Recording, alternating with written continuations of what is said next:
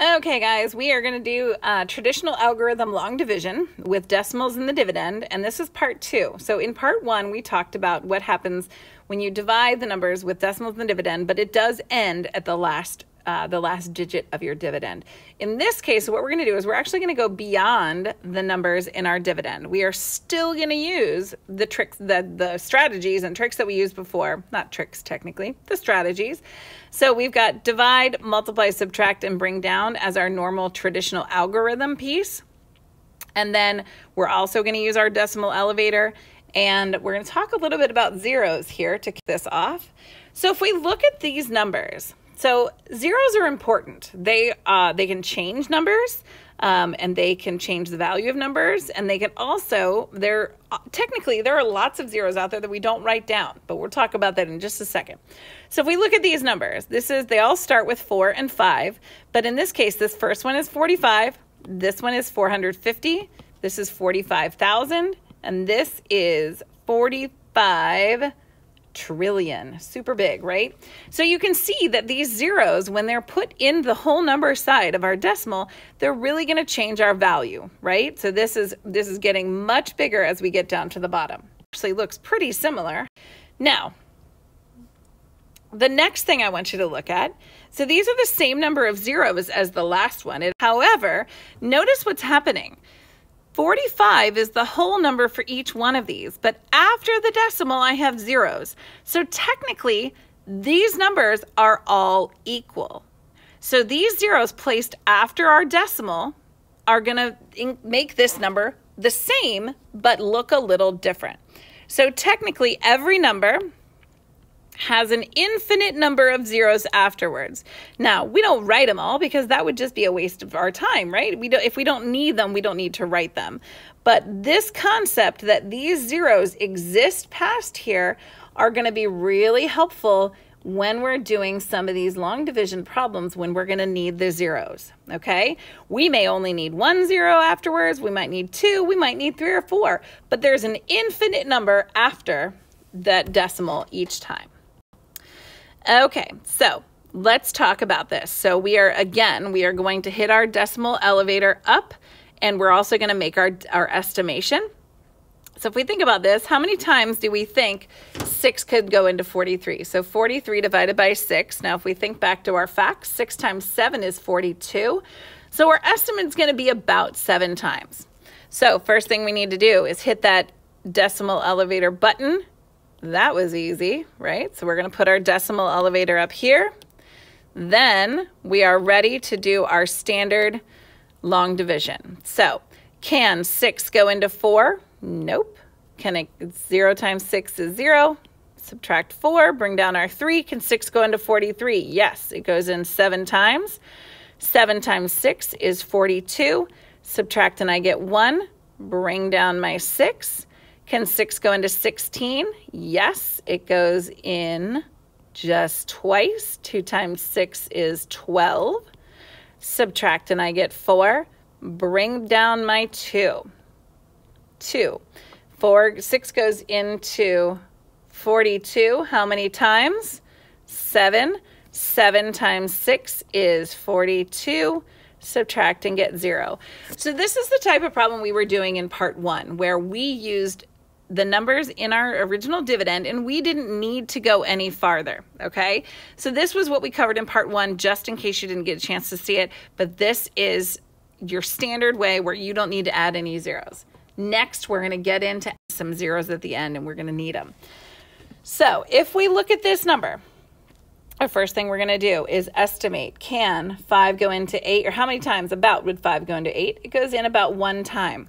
Now, if we look at this last number, this 3, remember our divisibility by 5 has to end in 5 or 0. So I know that's not going to go in evenly. So I'm going to end up needing zeros. But here we go. So how many times is 5 going to 8? 1. Oh, you know what we forgot? Hold on. We forgot to hit our decimal elevator. So take our decimal elevator straight up to here, right? Then we are ready to do our math. So can 5 go into 8? Yes, it goes in 1 time. 1 times 5 is 5. Subtract and I get 3. Bring down my 7. 5 goes into 37 7 times. So my 7 goes up here on the top. 7 times 5 is 35 minus 2. Bring down your 3. 5 goes into 23 4 times. 4 times 5 is 20. Subtract and I get 3. Okay, now this is what I'm talking about. We have 3 left over. We're not going to put remainder 3 because we have a decimal already. Technically, this 0.74 or 74 hundredths is already talking about a remainder because a remainder is anything that's less than a whole. So what we're going to end up doing here, this is where those zeros are going to come in handy. So we are going to take a 0 and we're going to add this 0 over here. We don't need to add a ton of them. We're going to add 1 at a time in case we need them, okay? So now we're going to be able to bring this 0 down. 5 goes into 36 times. 6 times 5 is 30. Subtract, and I get 0. So now you can see we're down to 0. We've gotten all the way down. And this 0 up here, our extra 0, was handy in making sure that we were able to complete our problem. If we compare this to our estimate, we estimated about 1. The answer was a little more than 1. Let's try another one. Okay, this one. Now here is the thing. We're going to start off with this because it doesn't have a decimal in this yet. However, we're going to eventually need it. So, because sometimes you get to this and you realize, oh gosh, I need a decimal. So 8 goes into 5 0 times. 0 times 8 is 0. Subtract and I get 5. Bring down my 7. 8 goes into 57 7 times. 7 times 8 is 56. Subtract and I get 1. Now, you could, depending on what the specifications for your remainder are, sometimes it's just to put the R. Sometimes it's to represent it as a fraction. If we are representing them as decimals, this is how we go about it. So technically, this number has a decimal point right here because this is our tens place, ones place, and then our decimal goes there. So we're going to hit our decimal elevator button and take that straight up. Okay? That was easy, right? We're ready to stop. Now, we have technically a 0 here, right? So we can bring this down, 0. Then, once we have that, how many times will 8 go into 10? It goes in 1 time, 8, subtract, and I get 2. Now, I'm not done. I'm going to add another 0. Bring that 0 down. How many times does 8 go into 20? It goes in twice. 2 times 8 is 16. Subtract and I get 4. And you can, in both of these, I should have regrouped here. Sorry. I was taking a shortcut and I shouldn't have. Then I'm still not done. I'm going to add a 0 here. Bring it down. 8 goes into 40 how many times? It goes in 5 times. 5 times 8 is 40. Subtract and we get 0. Okay? Oh, gosh, you know what? I forgot to do my estimation. My goodness, I'm forgetting all sorts of things. So my estimation, so even if you don't do it at the beginning, you could technically do it at the end. How many times will, oh dear, this should be an 8. 8 go into 57. It goes in about 7 times because 8 times 7 is 56. All right, let's try this one. So first things first, decimal elevator. We're going to take it straight up.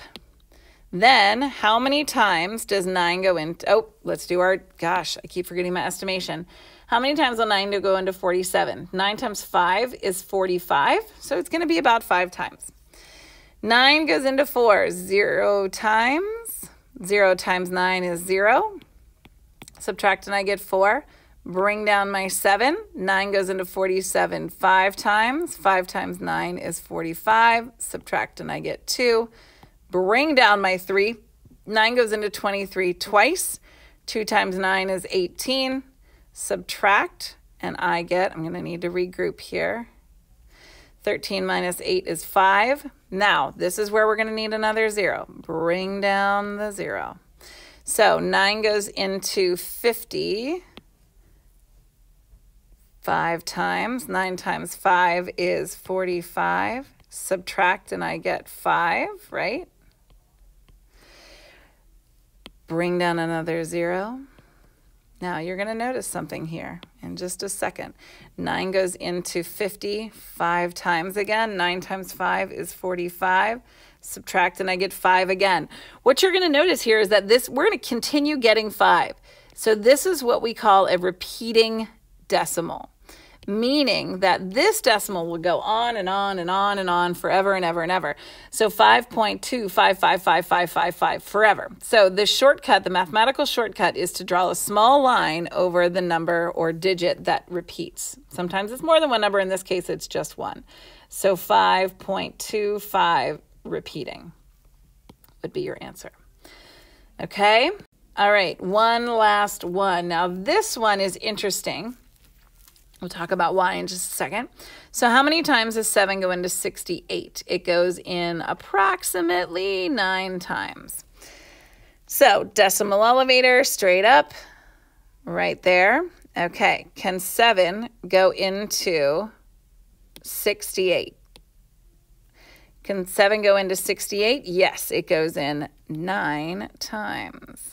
So in this case, what I'm doing is I'm taking that shortcut. I'm not going to go 7 into 6, right? Because 7 goes into 6 0 times. Kind of use my 0 as a placeholder. 7 go into 68 9 times. So 63, subtract and I get 5. Bring down my 9. 7 goes into 59 8 times. 8 times 7 is 56. Subtract and I get 3. Bring down my 6. 7 goes into 36 5 times. 7 times 5 is 35. Subtract and I get 1. My extra 0 here. Bring down my 0. 7 goes into 10 1 time. 1 times 7 is 7. We get 3. 0. Bring it down. We get 30. 7 goes into 30. 4 times 7 is 28. Now, here's the thing. In many cases, a teacher or a worksheet or whatever will tell you how many places past the decimal you need to go. Typically, I will say the longest you need to go is 4 places past the decimal. So in that case, you could just stop here. You don't need to do anything down here with this 2 that's left over. You're just stopping at the end. You're just cutting it off. This number actually goes on and on and on and on. So it's going to keep going. And yeah, so this is definitely a number that you wouldn't want to keep going on and on. You want to listen to the directions and go either 2 or 4 places past the decimal, depending on your teacher or your worksheet. So this is traditional long division with decimals in the dividend when they don't end at the end of your dividend. So thanks for listening. Bye.